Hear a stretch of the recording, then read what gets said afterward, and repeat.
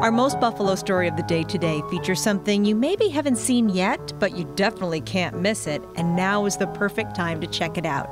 You can experience this massive mural sprawling across 160,000 square feet of a parking lot at Artpark. It was a collaboration of the Artpark Bridges program with People Inc. and the Parkinson's community and the Solo Roths, an artistic duo also known as Rob Lynch and Matthew Sigourney. The native Western New Yorkers became fast friends at Buff State. They both teach art now, and they both have a love of all things ridiculous. Definitely our kind of guys.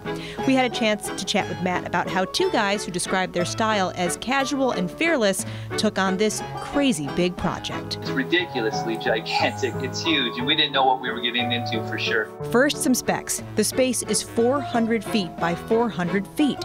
Matt says planning out what to do with it began in the spring over Zoom calls. The actual painting started in July. Normally, when the Solo Roths paint a mural, they'll do it in a weekend. It took Matt and Rob 2 months to complete this macadam masterpiece, but Matt says they did have some help from friends, Artpark, and volunteers from the Parkinson's community. You know, it was a COVID summer, so it was really cool to be able to be outside working with, you can still see people, you can still, socially distance and collaborate on a huge work like that. But Rob and I would be working sometimes until 2, 3 in the morning because, there's lights up there, and so we were able to avoid some of the hot sun and work at night, work early in the morning. And then some days we'd just have to bear it, and we'd have ridiculous huge sun hats on and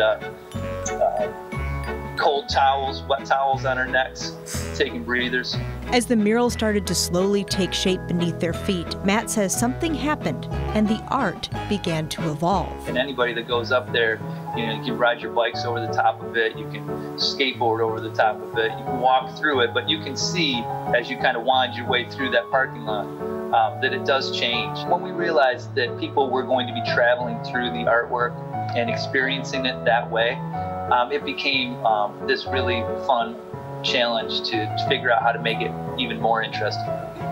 And couldn't we all use a great, big, colorful escape right now? Luckily, there's art, and there's comedy, and there's people in the world that are creating positive things and trying to be optimistic, knowing that we can get through all of this.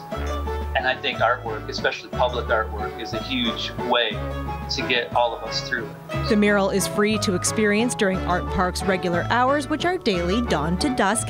And now is the time to see it because there's no telling when you may get a chance like this again. So that was fun.